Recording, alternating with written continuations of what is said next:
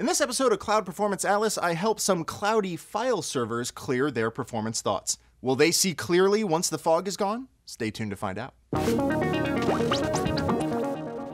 Nimbus Disk is a cloud-based file system company who is having some trouble with their persistent disk performance.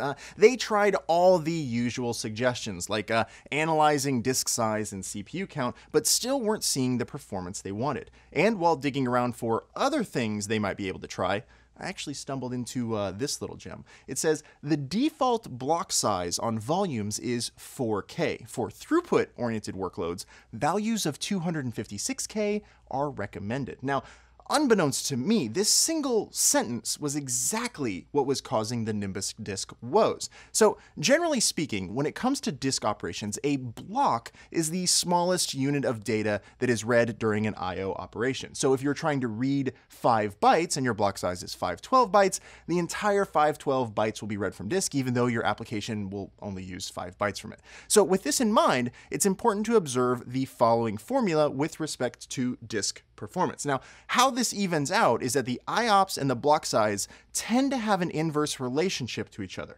As block size increases, it takes longer to read a single block, and thus the number of IOPS decreases. Inversely, small block size yields higher IOPS. To figure out how GCP's persistent disks behave as the block size changed, I set up a simple 32-core machine with a 1 terabyte standard persistent disk attached to it and tested the performance against block sizes. What we see, expectedly, is that as the window size grows, our IOPS get lower and our throughput gets higher. Likewise, we can do the same test for an SSD persistent disks, and we see a similar reduction in IOPS as block size increases. But by the way, that hard cap you see for throughput at 16K window size is actually a function of the testing config I was using. By increasing our PD SSD side or moving to 64 cores, we should be able to remove that limit. Now, here's the important part. By default, GCP's persistent disks use a block size of 4K, which is perfect for higher IOPS workloads like relational databases.